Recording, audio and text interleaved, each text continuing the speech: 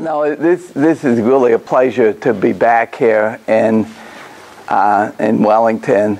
I've already run into 1, 2, 3 people I've worked with here over the years. I guess I first started coming to New Zealand when it was within a year after the Commerce Act was passed. There was the first antitrust case involving the energy industry. Petrocorp was bringing a lawsuit against New Zealand Refining Company. Frank Handing back there was involved in this, Alan Galbraith, Melanie Tolomash, and people here were just not very used to economics of antitrust or of competition. And so I got involved in that case. Never did go to trial. It settled quickly.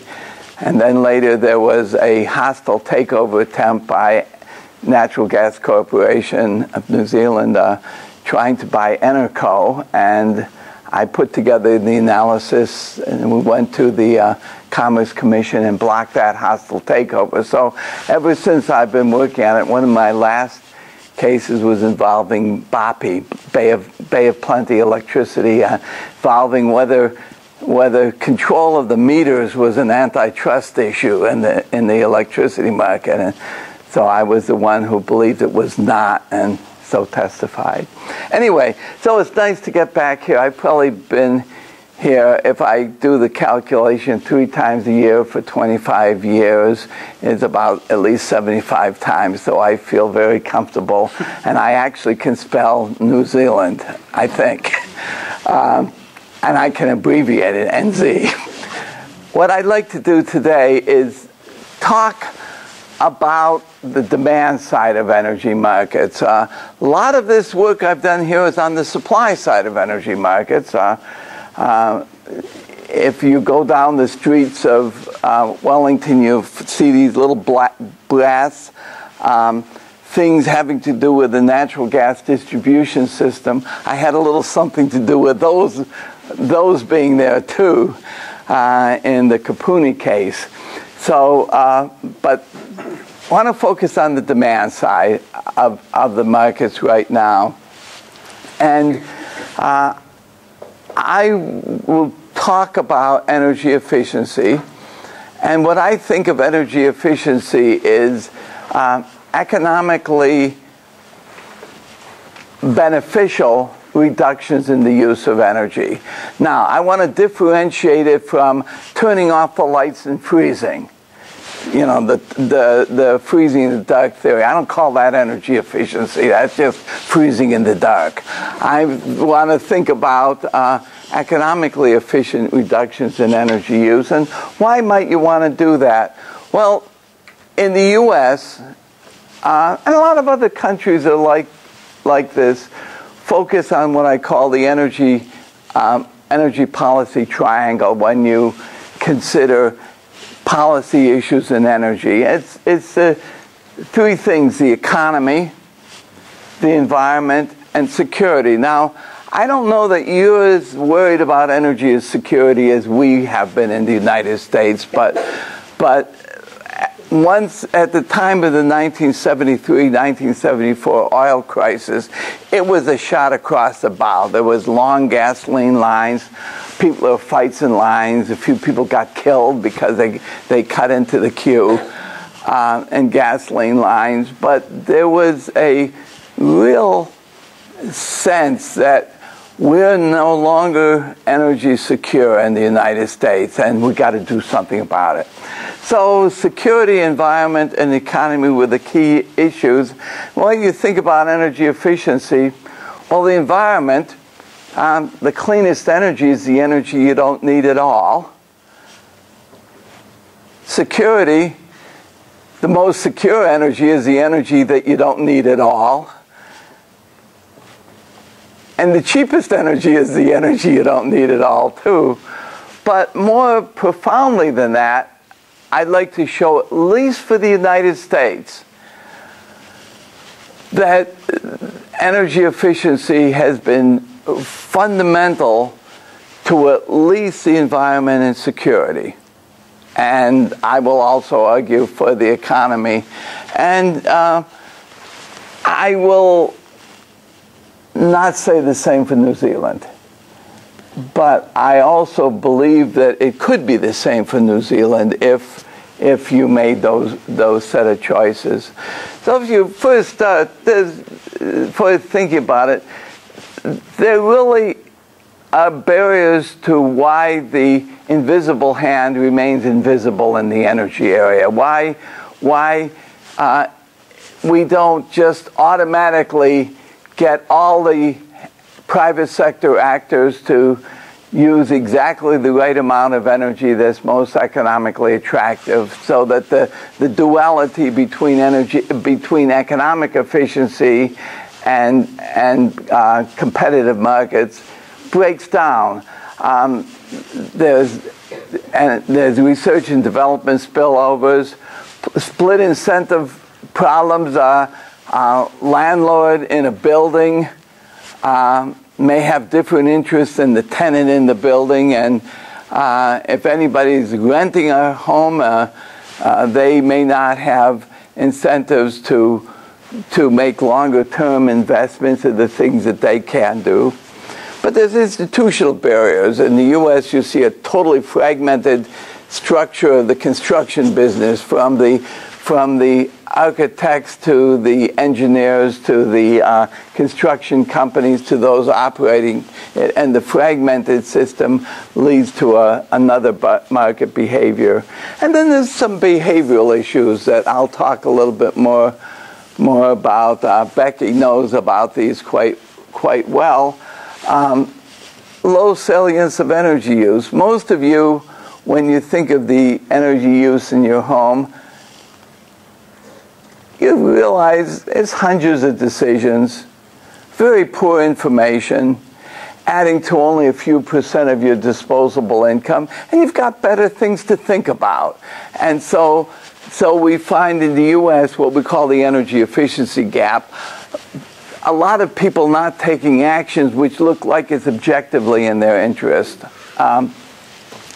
We also have that issue in corporations where often in the past we've had a group of distorted incentives where energy use is an overhead item and not a measured item for most corporations. And what we know is what you don't measure, you don't manage. And so that's also led to increased use of energy relative to what is optimal. That's the bad news. The good news is if you fix these gains, you could have, if you fix these problems, you can have energy efficiency gains. That is, you can have economic benefits as well as reducing the use of energy with the environmental benefits, and make those all compatible. Well, these barriers existed for a very long time, and United States, up until 1973, totally was ignoring energy. If you work for Exxon Corporation, you weren't ignoring it. Here, if you work for Todd, you wouldn't ignore it. But most of the people in the United States weren't paying attention until the energy shock and crisis. If you look back, I have imported crude oil prices. In 1973, it went from, if we put in 2015 dollars, from $20 a barrel to $60 a barrel. And it was equivalent of $20 a barrel. Actually, it was $3 a barrel, but when you adjust for inflation, it's 20. It's been there for a long time, and nobody cared. That jump and the associated embargo against several countries that has supported Israel in the war in the Middle East. Sound familiar? Wars in the Middle East, energy problems. That was in 1973. And we continued with the Iranian Revolution, the hostages taken, and the mullahs taking control and reducing the supply of oil went up to equivalent to $100 a barrel. So if we had this time period from 73 to 1985, where we had very high energy prices, and that triggered everything in the United States. That triggered the concern. Because we had a period of low prices, period of high prices, period of low prices. That was the first time where we started becoming to realize that it wasn't just high or low prices, it's very unstable prices, very unpredictable prices. So what happened? Well, first, we started developing a set of regulations. There were prices that were moving forward. Corporations started taking energy use into account in their innovation. That wasn't the only criteria. It was now one of many instead of none of many. And so we started getting innovations towards energy efficiency. So let me just illustrate a few things, and you see these in New Zealand here as well. The ongoing lighting revolution, we first came with the compact fluorescent lights. Equivalent of a 60-watt light, we could get 13 watts. They now sell for $2. We had a lot in our house, but the only reason they stayed in the house was my wife was too short to reach them to take them out, because they were just not very good quality light, but they were cheaper, but there was an issue of adopting them. Next came LEDs, light emitting diodes, really good quality light,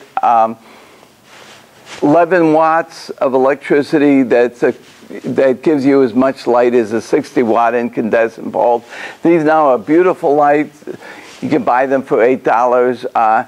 Do the arithmetic and the price I pay for electricity, replacing an incandescent with an LED pays for itself in a year and a half.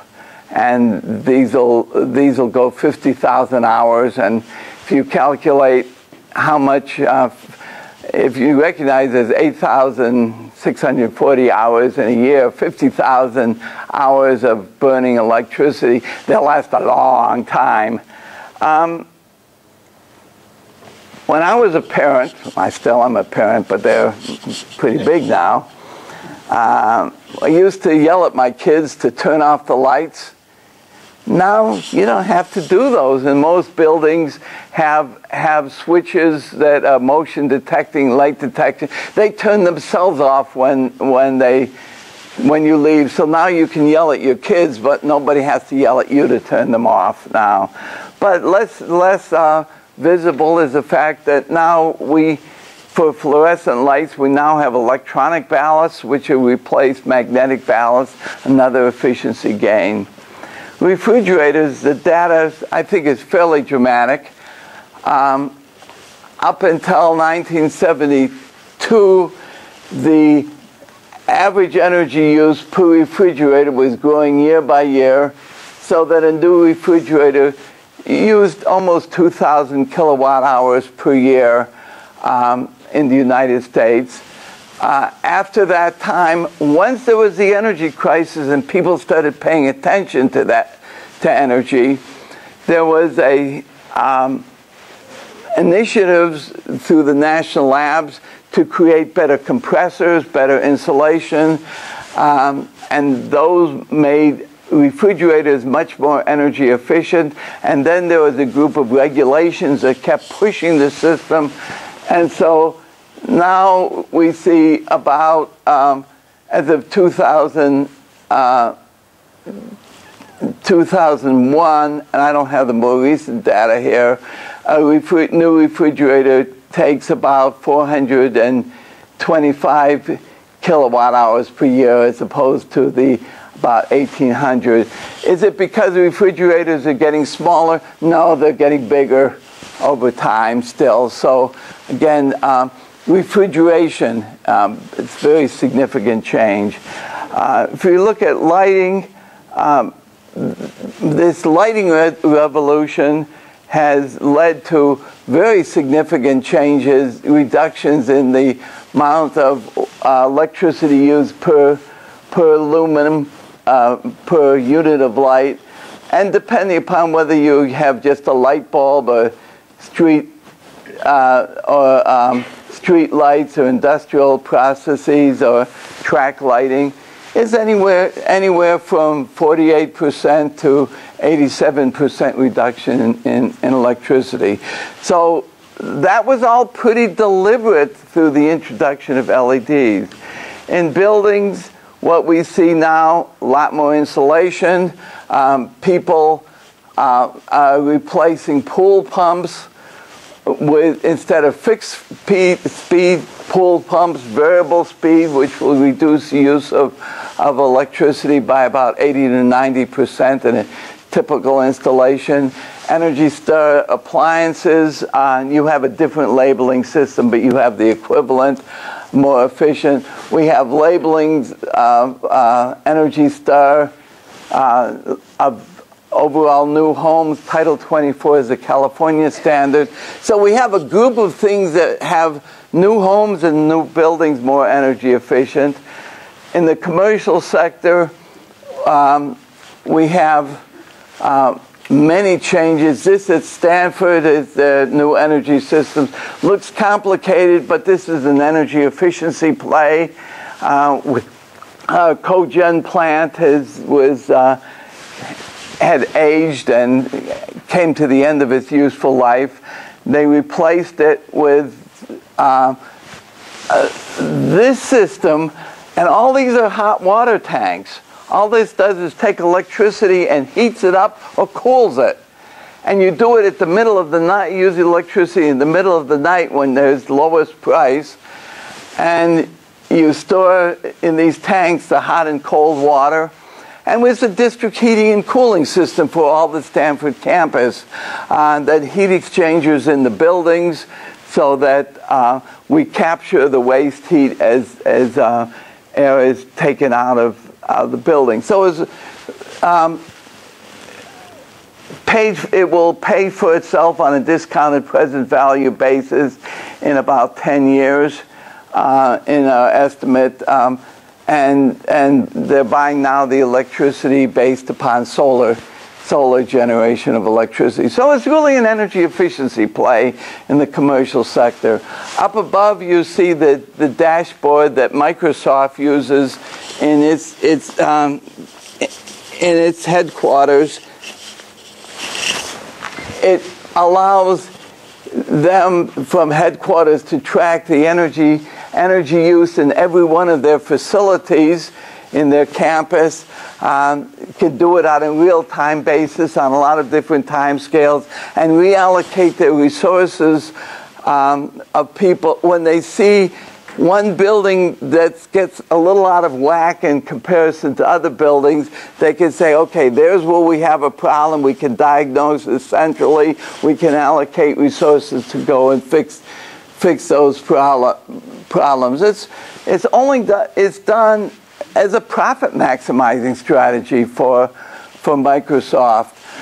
Empire State Building retrofit, and we have some very big buildings retrofit. That again, a very, very profitable on a discounted present value basis. They're estimated the payback of that is about 7 or 8 years, discounted present value. Interestingly, they find that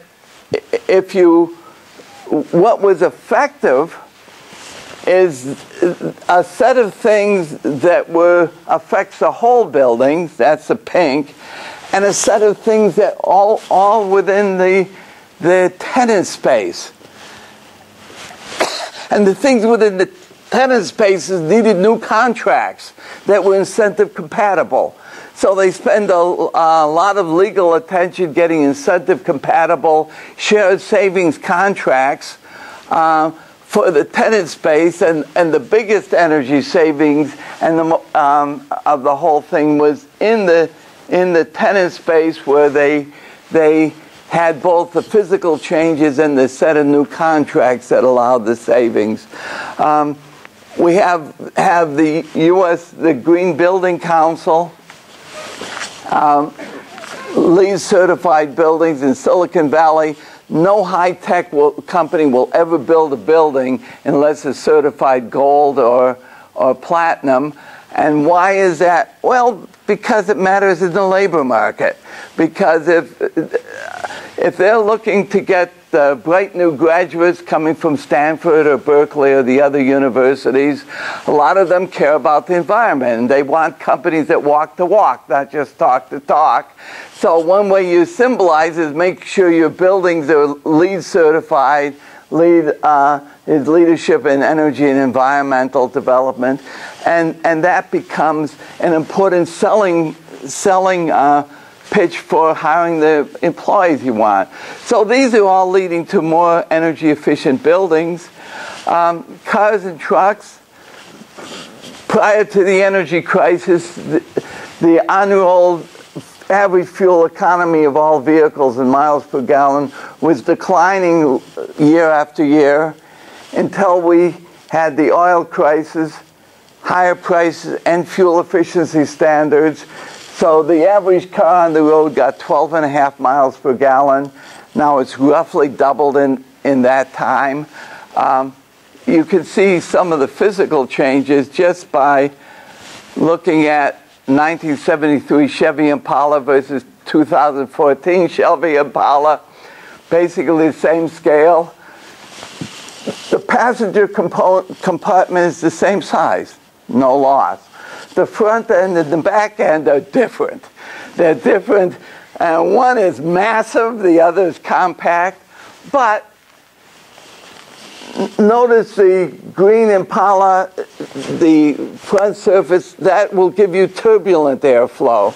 This will give you laminar airflow. So the aerodynamics are very different in the cars. So the cars now are faster than they were at that time. Not more expensive when you adjust for inflation, but much more fuel efficiency. Air travel. If you look at in the air travel in the United States, the domestic and international, two different graphs, from the time of the oil crisis till now, the fuel use per seat mile, be careful, per seat mile, is down by a factor of 2. We use half as much fuel per seat mile, and that's basically because we have more efficient engines, we have lighter materials, we have winglets on the airplane, and we move the seats a little closer together. I don't mean we, because I'm one of the people who just flies in them and notices that they're closer together. That's technology.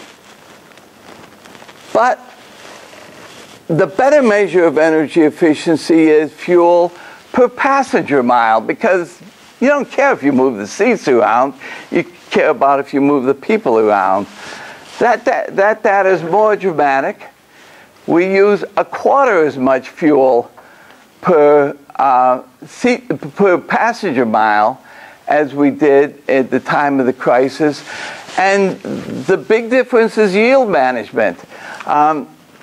Airlines who do stochastic forecasting of their load have the prices which vary as a function of time, as you see how full a flight's going to be. And some of you, I don't know how much you do that in New Zealand. In the US, I'll check on the price of a flight, talk with my wife, we try to decide whether we're going to do it. I go back 3 days later, and it's 30% more expensive, or 20% less expensive.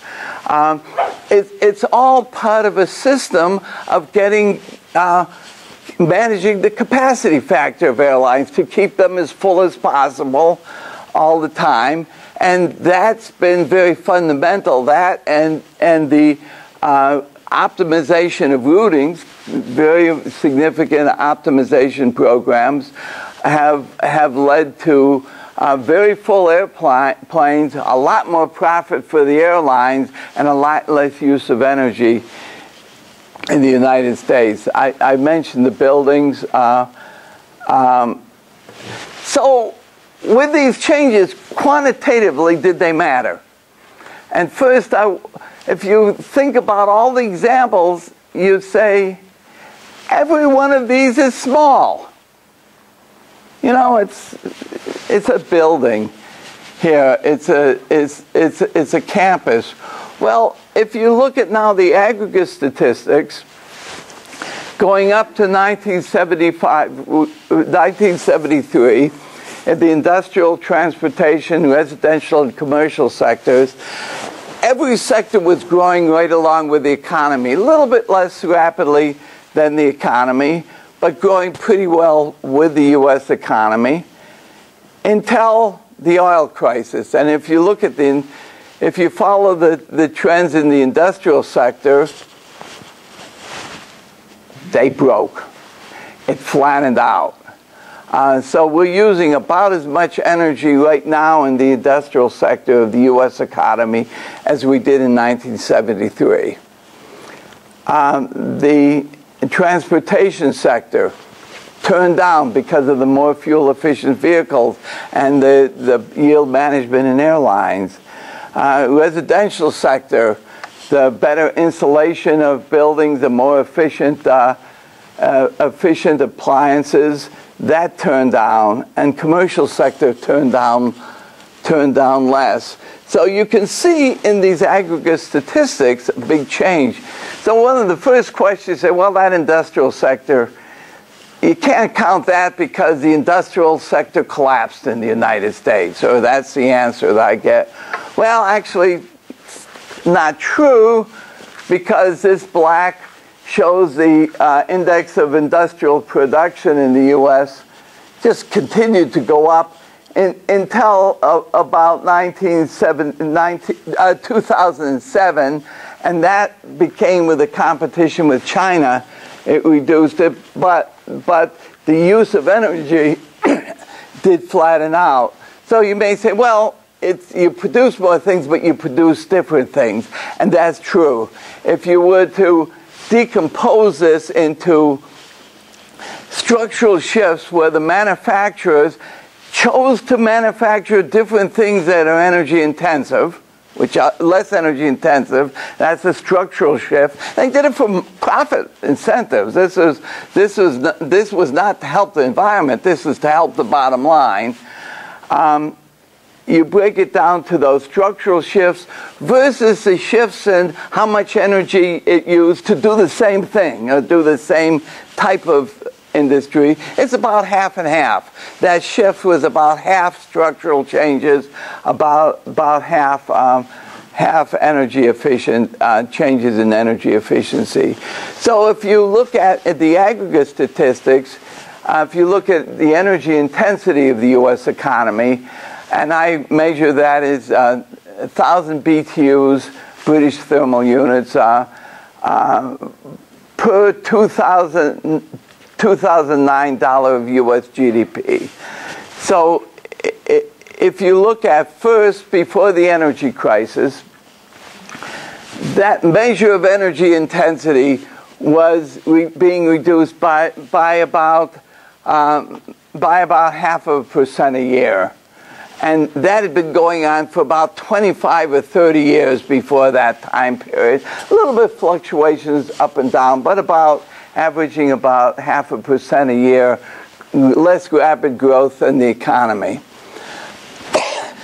The shot across the bow with the oil crisis and higher prices, we had a lot of policy initiatives, a lot of attention paid, and in this time period, we had, until the oil prices collapsed, a reduction of 2.7% a year in that energy intensity. Oil prices collapsed in 1985, and we reduced our policy attention so that initially we had about a 1.7% a year decline, going from 2.7 to 1.7. And then more recently, where we had very high prices and still very little policy, it was still about 1.7% per year decline. So it looks like from this, it suggests that the configuration of everything together, the policies, may have made more of effect in the short run than just the price variations taken alone. Now, for me, 2.7% or 1.7% a year seems like a small number. Very. How many people are parents here? How many people noticed that their kids weren't growing very much week by week by week until one day they came and asked for college tuition and you said, wow, they grew. Well, the same thing happened here. In 1973, we used 14,000 BTUs per dollar of GDP. By 2014, that 2.7% or 1.7% reduced to 6,000 BTUs per year. Small changes over a long period of time can accumulate to a massive change, and that's what's happened in the U.S. economy. So let's look at the effect on energy security. If this plotted from 1950 to 2014, the red line is what the energy use would have been if there was none of those changes and trends from the past. We would be up to about 180 quads or quadrillion BTUs. The blue line is what actually happened as a result of all of these curves that I showed bending down. So that in the U.S. we have a lot of advertisement coming from our friends at the American Petroleum Institute that says, we found the new energy power in the world. It's the United States. Because of the fracking for natural gas and the additional production of oil, we will soon become a net exporter of energy in the United States. That's mostly right except for the reasoning. So if you say, well, why we have less energy imports? If you consume less, you import less. So this reduction is about 80 quads reduction, quadrillion BTUs, because of what's happened on the demand side. And this yellow, which is net energy imports, notice it's back to where it was in 1973 and getting smaller, so we will become a net exporter. 80 quads of that reduction is basically what happened on the demand side of energy markets, the turn down of all of those curves. On the supply side, 22 quads of additional domestic supply reduced imports. Notice that purple, that's nuclear power, which is something you don't have as a deliberate policy choice here in New Zealand. That's about 8 quads of it. The green is increased renewables, but that's almost all hydropower and just combustion of wood. So the black, the increase from there to there of about 8 quads is the result of oil and gas and fracking and everything that's happening in the oil and gas industry. So it is true. That's 8 quads of reduction of imports due to oil and gas production, 80 quads based upon energy efficiency. So again, if you link energy security to the massive oil imports and other energy imports, energy efficiency has fundamentally changed the energy security of the United States.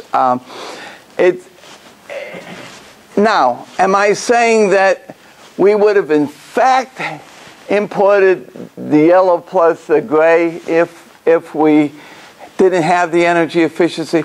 No, the world market wouldn't have supported that. We would have put in so much pressure on the world oil market that we wouldn't have $50 oil, we'd have, I don't know, $300 oil. My friends at Todd may have been happy with that, but consumers of energy would not have been happy with that. And markets would have adjusted, and you would have been forced to get energy efficiency if you weren't having it as a result. So that's my contention, that not just at the little scale, but in the big scale, energy efficiency has been fundamental to energy security. Let's look at carbon dioxide emissions. This is my one equation of the talk. I want to look at carbon dioxide emissions per dollar of GDP, the carbon intensity of the economy, and analyze why we now have such in the U.S., have so much less energy intensive economy. So you can decompose this carbon dioxide emissions per GDP by two products multiplied together. It's just purely identity. It's carbon dioxide per unit of energy multiplied by energy use per unit of GDP. So it's purely identity, but this is the demand side of energy markets, and that's the supply side, the carbon intensity of the energy system, I'll say of energy consumption as opposed to energy production, because if you import energy, I count that as energy consumption in terms of the carbon dioxide intensity. So in the U.S.,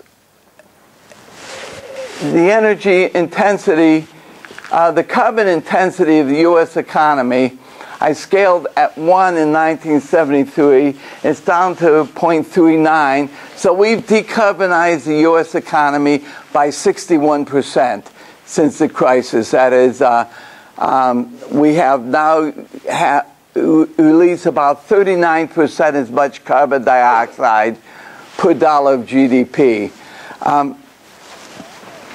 But what I find interesting is why.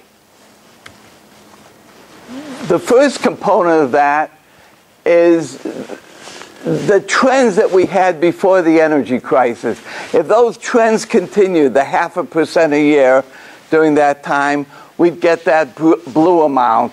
That turned out in all of those curves, the real change of the energy efficiency initiatives since that time leads to the green, is the green incentive curve. So the green plus the blue is the change in energy intensity of the U.S. economy. And so you say, well, where there's room for cleaning up of the energy system? Well, the thickness of that black line is the decarbonization of the energy system in the United States. This decarbonization is the result of wind and solar and geothermal and fracking for natural gas and nuclear power all put together. 60% of that is nuclear power. So, and wind and solar is about that much. So you hear a lot about wind and solar as the fastest growing form of energy in the United States. It is in percentage terms. When you start from zero and you get to 0 plus, it's a high percentage rate of growth. But it said, yes, we decarbonize the U.S. energy economy. But it's almost all on this demand side of the market. Almost only an insignificant component is wind plus solar plus geothermal and fracking for natural gas. Those are all good things to do, but they aren't what decarbonize the economy. Okay, so I've been talking all about U.S. to a New Zealand audience. So maybe some of the Kiwis would like to see how these changes compare with New Zealand. First, to do an international context of some of the big countries in the world, China, Germany, UK, France, India, US, Japan, and New Zealand. First, you see China, this is carbon dioxide intensity trends. China has been off the map, but going down rather quickly, but still much more intense, because they become the manufacturing center for the world, for the heavy manufacturing. New Zealand, here, it was increasing the carbon intensity of your economy was increasing until about 1991. Once you, till roughly shortly after the time where you restructure the economy and move much more towards a market-oriented economy, governed more by competition, and since that time, the carbon intensity of your economy has been declining. So you're right now about in the middle of the pack of UK, Germany, India, US, Japan. Some lower, some higher than you. That's energy intensity. But again, you could ask why. Oh, excuse me, that's carbon intensity of your economy. You could ask why. Well, you could ask, first you start with that first term, energy intensity. Energy intensity was down among the pack, but just kept rising until you restructured your economy. And then it's declining, but your energy intensity is higher than everybody else of these major countries except for China. China is more energy intense than you, but I never think of New Zealand as the center of heavy manufacturing in the world, unless you think of cows and sheep as heavy. So you've had a mixed story on energy efficiency here. While you lower the carbon dioxide, you have a less carbon intense energy system than all of these other countries except France. France is most of these, we can think of them as in two groups. China and India, very carbon intensive industrial and manufacturing processes.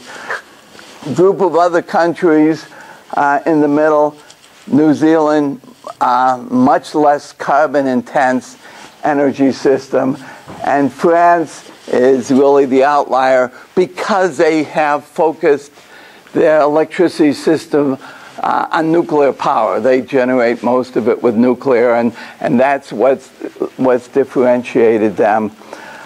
So your relatively low carbon dioxide intensity of your economy, or in the middle of the other countries, is a result of energy efficient. Not so much. You want a very energy efficient economy. But your production on the average is pretty clean. Getting dirtier, but over time, but relatively clean.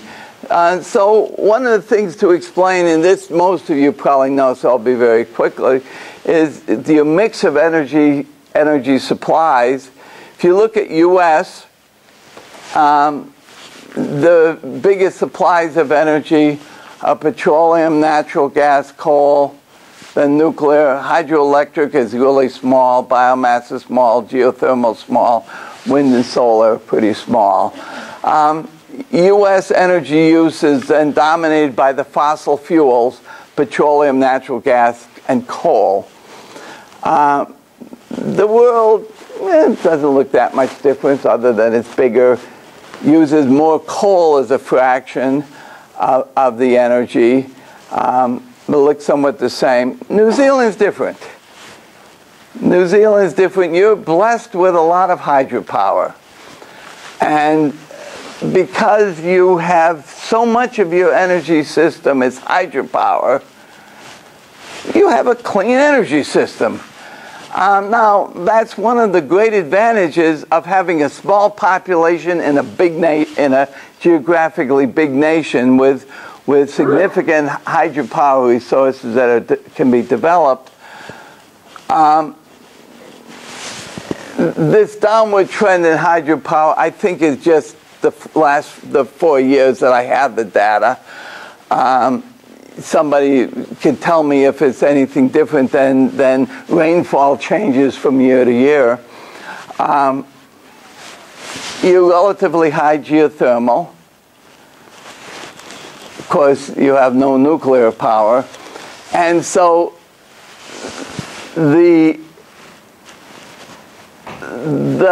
reality of hydro is what has given you very low carbon intensity of your energy. But that's one side of the equation. If you look forward, again, I can be corrected, but I don't anticipate a large ability to expand the amount of hydropower that's coming. As your economy continues to grow, as it does, and continues to use more energy, hydropower is not apt to grow, and it's going to have to come out of something else. And I suspect that it's either at the margin, the marginal use of energy is coming from these fossil fuels, so that the natural advantage you have is likely to disappear over time.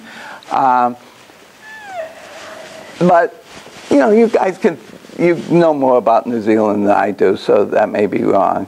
So if we go back to those factors, remember US, I said these are the factors. You can draw a similar diagram for New Zealand, only notice this, the highest scale is 1. In New Zealand, you say, okay, here's been the pattern of carbon intensity of the economy. I don't have data that goes back to 1973. Some of you may, and some of you may want to do some of this going back a longer period of time. And if you do, please send me the results. But the economy got more and more carbon intense until about 1991, and then it's declined. So you're now about 10% less carbon intense than you were in 1980. So in the 35 years, you've reduced the carbon intensity on average of about 10%. But again, it's useful to look at why. Energy efficiency is the green.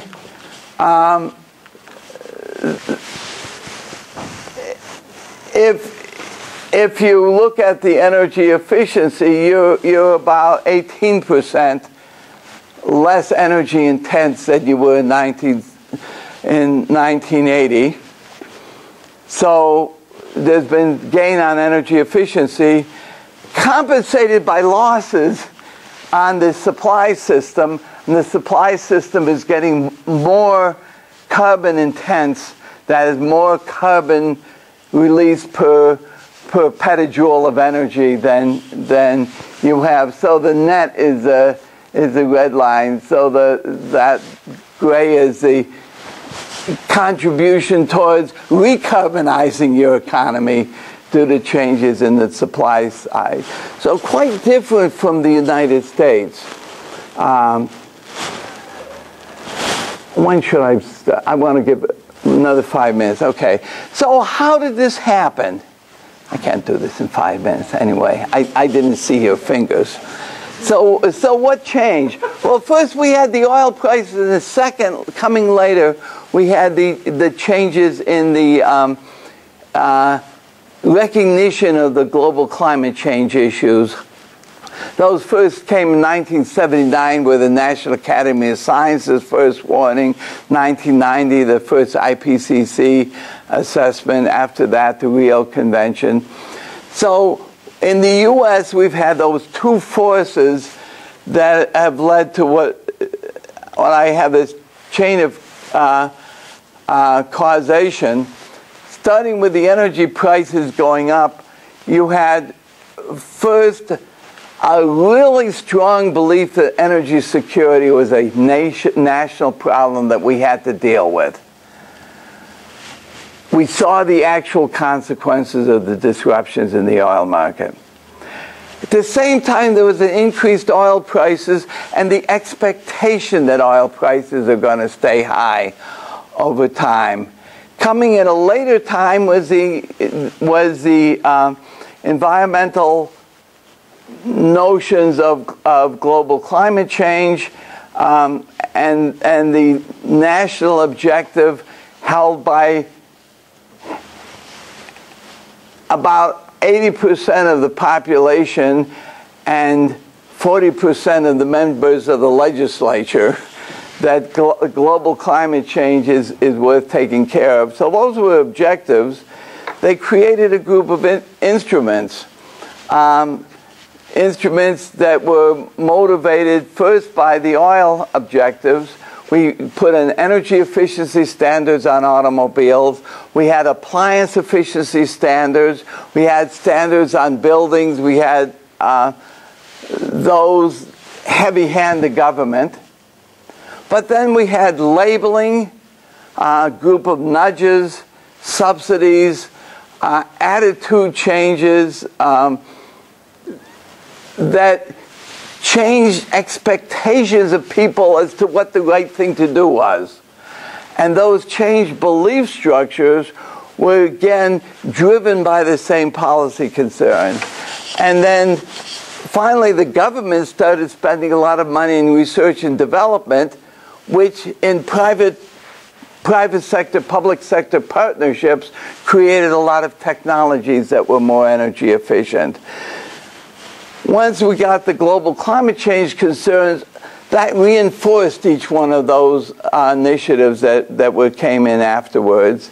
So, but amplifying this was a group of non-governmental organizations who played very powerful roles in both legislatively and working with corporations to help them find ways of more energy efficiency that would be both profitable. So things like National NRDC, Natural Resources Defense Council, worked with many corporations to show them ways that they could be a lot cleaner and more profitable simultaneously. So led to the outcomes: more efficient buildings, efficient practices in technology and corporations. There were also the economic motivations which reinforce these. So what we had in the U.S. is a whole system of things working together, where in many ways the whole was greater than the sum of the parts. The economic incentives, the regulatory incentives, the NGOs, the change in attitudes was a system working together that led to this very dramatic changes in the energy efficiency in the economy. So if I ask who and what, corporations, companies, governments, NGOs, utilities operating there, research organizations, individuals, each was doing some part in this overall system. And if you look around the people in the room, it's people and organizations just as you see here in the room that collectively were working on different parts of it. I want to illustrate, I mentioned organizations promoting energy efficiency. This is an incomplete list of the more significant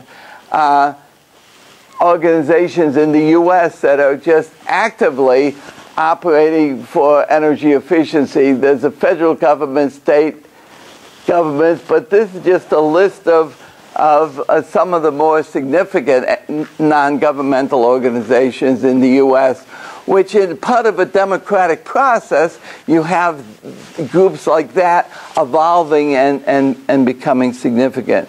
But we had federal equipment efficiency standards. This is a list of just the ones in the residential sector.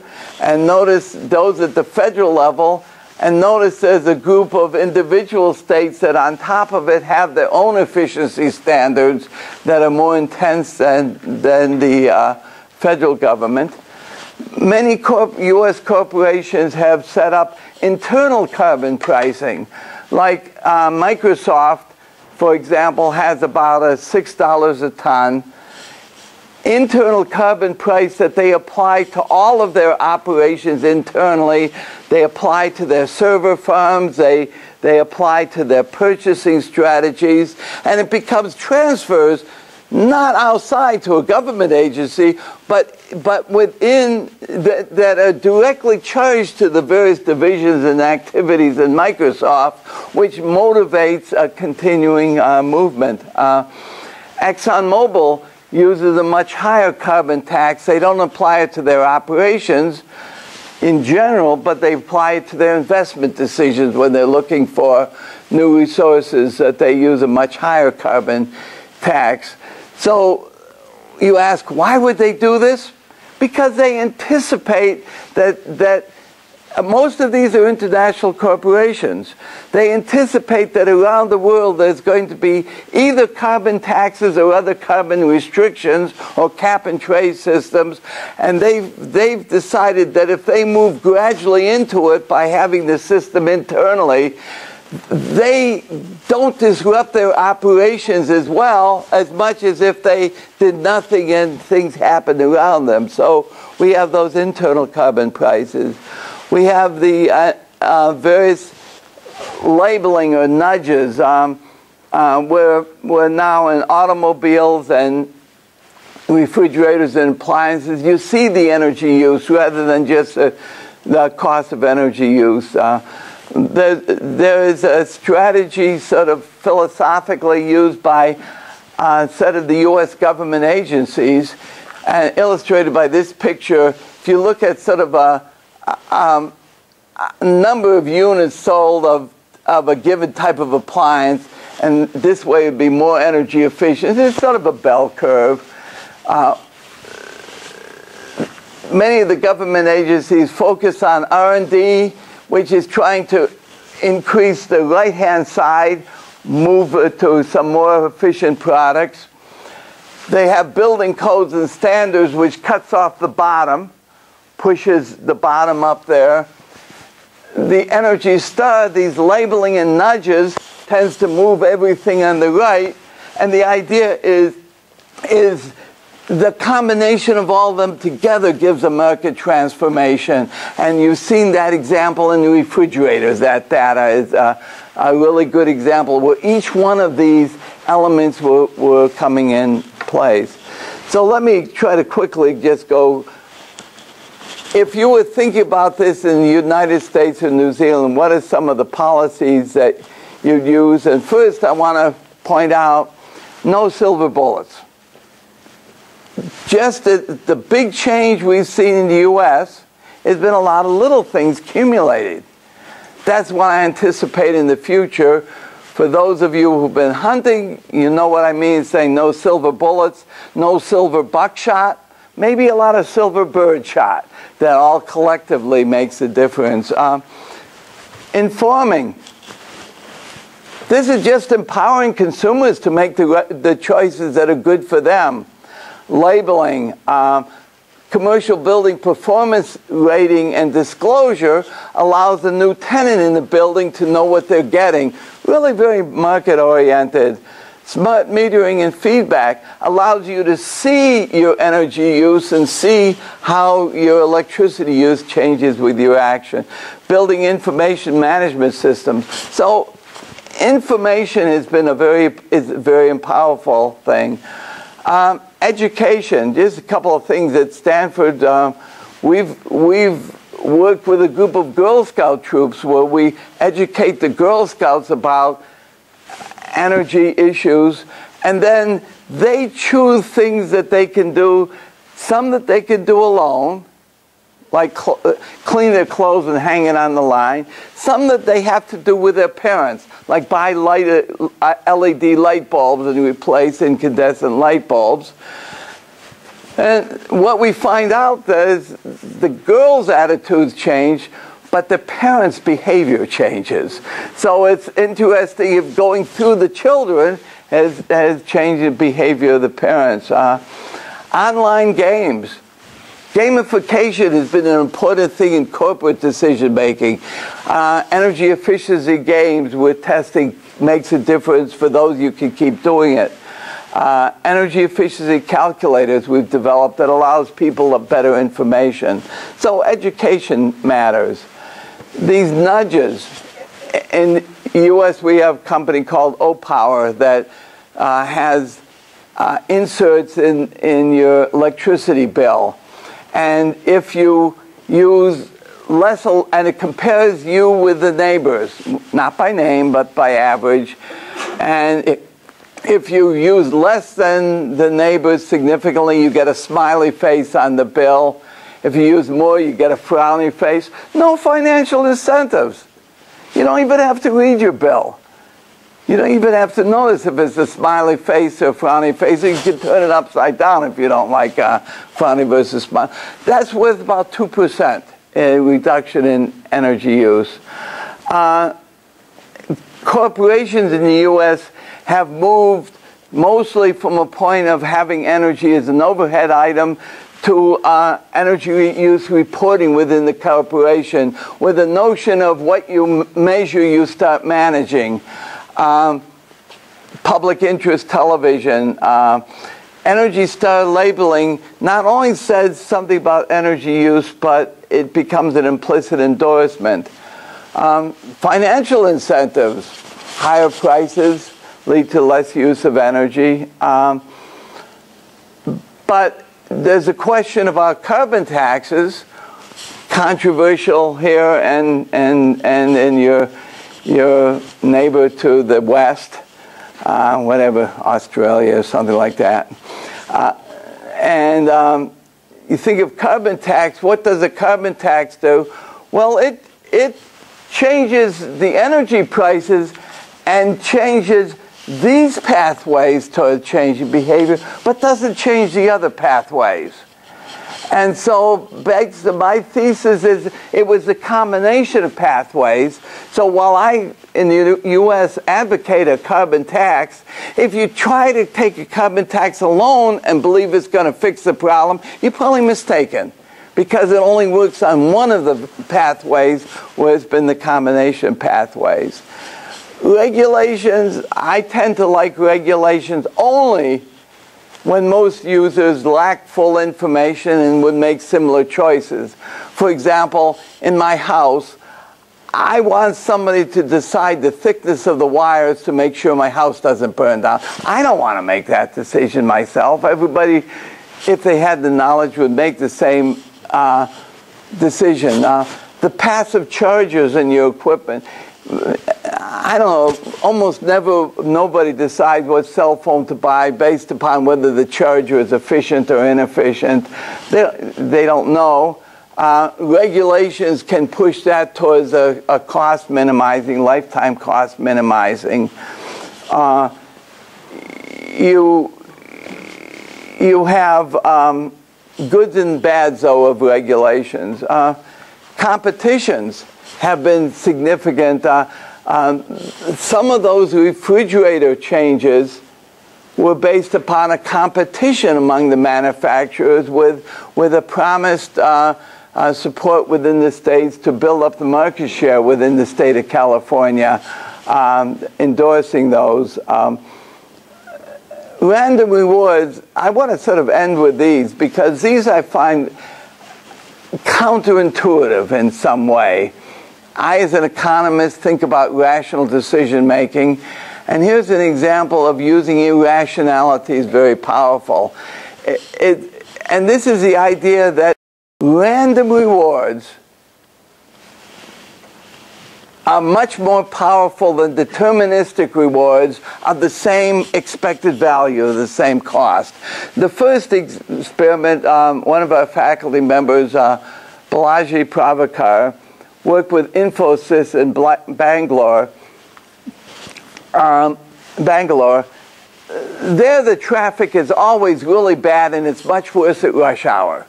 And so Infosys wanted people their employees to come in half an hour before rush hour, because they'd be more productive during the day. So they set up a random reward, working with Balaji. Everybody, when they came in the bus, would put in the bus coupon, and at the end of the month there would be a drawing. If you put in your bus coupon, you came in half an hour early, you get one chance. An hour earlier, you get two chances, then that would accumulate over the month. One person at the end of the month was drawing would get 1 month's extra salary. Sounds powerful. Except there's a lot of people that work at Infosys. And the expected value, that is probability times reward, was 20 rupee, 40 cents. 50 New Zealand cents. If you ask a high-tech employee to come in for 20 rupees half an hour early, they'd ignore you. Roughly 15% of their employees changed their behavior, time shifted, and the number was growing through the whole length of the experiment. So after the experiment was over, Infosys regrouped, changed the parameters a little, and continued as a more permanent program. So he said, well, that's India. I mean, come on, India, you never know that. How about the United States? So they set up this on the Stanford campus. Now, no Stanford faculty members or staff members, students who were eligible, would do this for a small reward. So the reward was, there was a peak time of commuting. If you avoided the peak time and came in the hour afterwards or the hour before, you would get a chance to win. And this was a much smaller amount. If you won, the reward was randomly distributed between $1 and $100. The expected value, again, probability times reward, it's 10 cents. Now, no Stanford faculty member or student would come in for that. But this was a random reward with that same expected value. So if you look at the time pattern of commuters into Stanford, and this was measured with RFID tags in people's cars, it was peaking at the rush hour and then going down afterwards. For those people who participated in that, had RFID tag, it peaked just before the rush hour, dipped during the rush hour, peaked afterwards. So Stanford faculty and staff, for 10 cents of expected value, would change their computing commuting behavior. So you say, well, why was that? Is it because of the random rewards? We can't sort that out. Whether it's random rewards or that the fact that you knew that you can get rewarded possibly for changing your time gave you a sense of this is the right thing to do. I know myself, I got one of those tags, and I knew what the expected value was. I can do the absolute rational calculations. So I said, I'll never change based on that. But what I found myself as I was about to go home, look at my watch, say it's just before or after rush hour. Now, it wasn't that I deliberately changed. It's if it was close to near the end, I'd find an excuse to do something different. You know, there's always another email that you can check on, or another way you can waste time in your office to be outside of it. And I tried to analyze my own behavior, as hard as that is. And I think more than everything, it reminded me that there was a purpose Stanford had for trying to get us to move outside rush hour.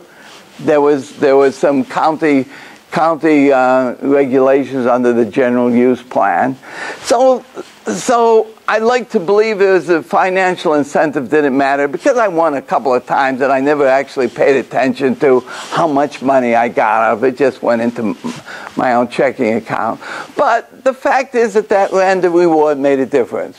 So now the follow-up is in the Singapore public transit system. They're developing a similar sort of a frequent rider program with random rewards for using it an off-peak hour. So again, small expected value, but something that looks significant to people. And so the Singapore system is being designed to take that into account. So what we find is we haven't found all the ways to use random rewards for motivating energy-efficient behavior. But what we do find is if you want to change behavior, random rewards are much more powerful than deterministic rewards of the same expected value. So that's the InSync program in Singapore. So in summary, for those nations who want to focus on energy efficiency, and you Kiwis can decide whether what you want to do yourself. But what we found is that there's economic benefits, environmental benefits, and for us, security benefits. There's a bunch of different things that you can end up doing, and if you choose to. But the one message I left is from studying what happened in the U.S., the whole seemed to be much more significant than the sum of the parts. If you try to look at each individual thing, the attitude changes along with the price changes made it easier for people to follow the regulations instead of resisting them. So a system is more powerful than just the elements of the system if you choose to do something. So the last thing is, I handed out cards to the book. This is my shameful commerce part of it, but the reason it's not that shameful is I don't get any royalties. Hoover Institution has a policy of they want to get the ideas out as broadly as possible, so they don't pay any royalties and they have low prices. But that card will give you a 30% discount on either the hard